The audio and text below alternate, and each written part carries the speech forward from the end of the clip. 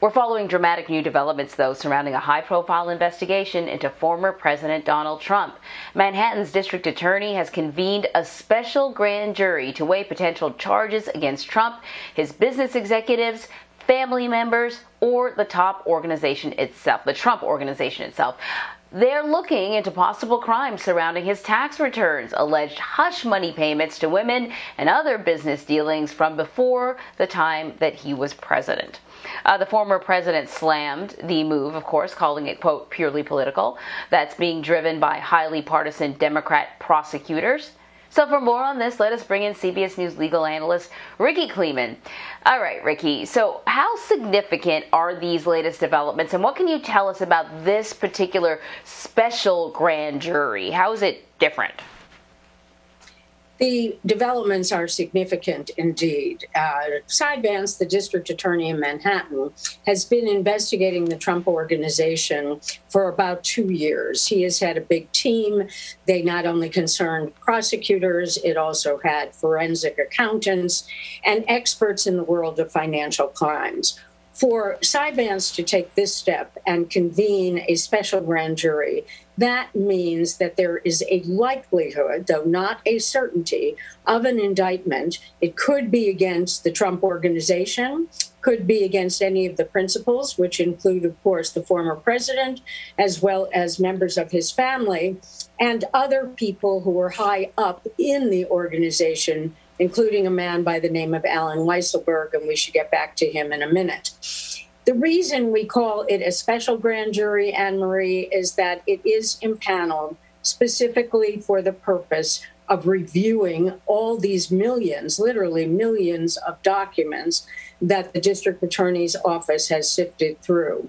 They are going to meet for 6 months. They are going to meet 3 days a week in order to decide, as they investigate, if there is an indictment in the offing.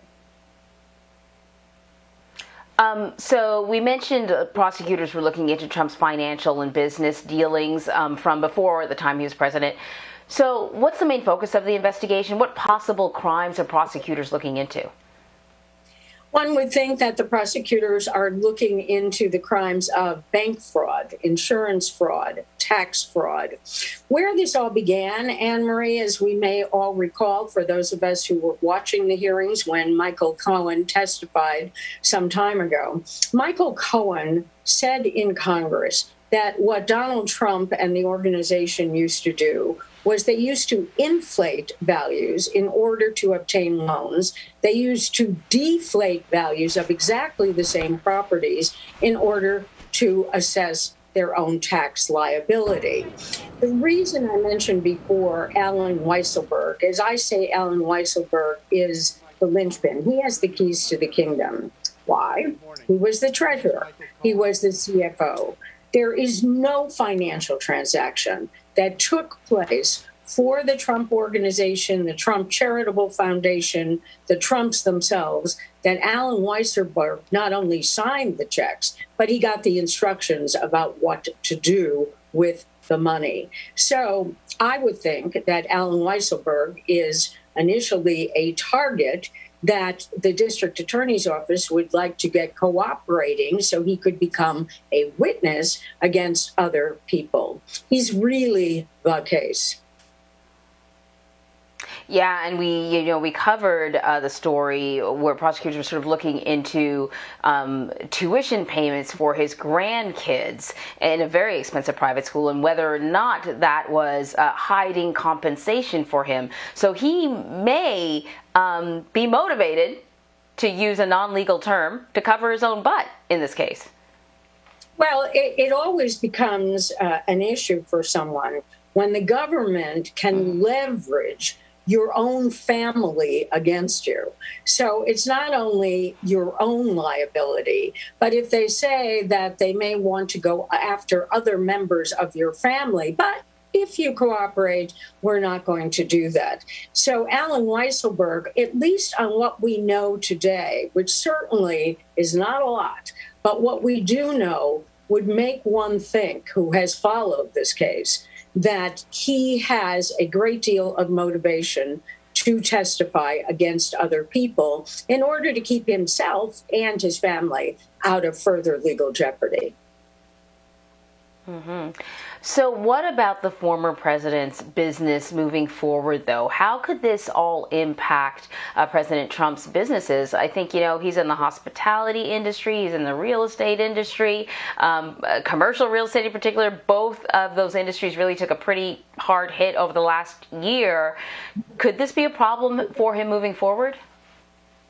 There's always the possibility of problems when you're under investigation or your organization is under investigation. At the same time, we know that Donald Trump has hired a number of great lawyers and then some not so great lawyers in the past. But he has hired always aggressive lawyers, and those lawyers will go forward. And if, in fact, there is something that comes out of this that is an indictment against the organization or against any of its principles, that he will defend vigorously. I do not expect him to take this, as they say, lying down.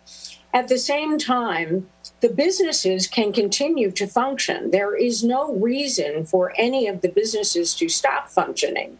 However, Anne-Marie, as we well know, when you're in the hospitality business, you need to attract clients, you need to attract consumers.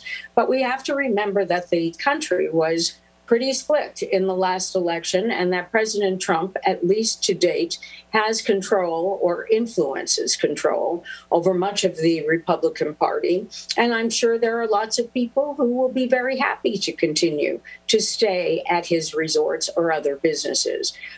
So we will look at that part of it as a scenario that will unfold over time. This grand jury can sit for all of the 6 months or part of it. This grand jury has the ability to return any indictments if they believe that there is a crime that has been committed and there is probable cause. And they could return indictments at any time. They don't have to wait for the entire 6 months to pass. Rikki, also want to ask you about former President Trump claiming that he has, quote, absolute immunity from a lawsuit filed by Congressman Eric Swalwell.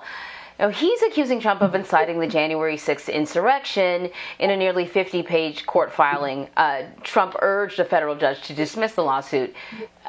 So, he was impeached on this, so the lawsuit is sort of curious, but does he actually have absolute immunity here? Well, let's remember, he was impeached, but he was not convicted. We also have to remember that he has used this absolute immunity defense in various court cases as they have come up, including his fight against District Attorney Cy Vance about getting his tax records. Let me make this clear. There is no such defense of absolute immunity for a president of the United States. It does not exist as a defense. In addition to the fact that these particular incidents or this particular group of activities that the grand jury is investigating go back before he was president. So the idea that he has absolute immunity in the grand jury sense for an indictment, not at all. In terms of the Eric Swalwell lawsuit, absolute immunity, you can throw that out the window because he is going to have to defend on that suit if the suit can pass a variety of motions to dismiss, which I assume will be filed. The courts have made it really clear. I mean, he does not have the ability to shoot someone on Fifth Avenue. And I say that because this is a phrase that the former president has used. If he were to have done anything that was criminal in nature of any kind, that, of course, he could be prosecuted and he could be sued. So that lawsuit I expect to proceed. Right. He said that he wouldn't lose any supporters, but that doesn't mean that he wouldn't lose a court case. Rikki, thank you so much. Well said, Anne-Marie. Thanks so much to you.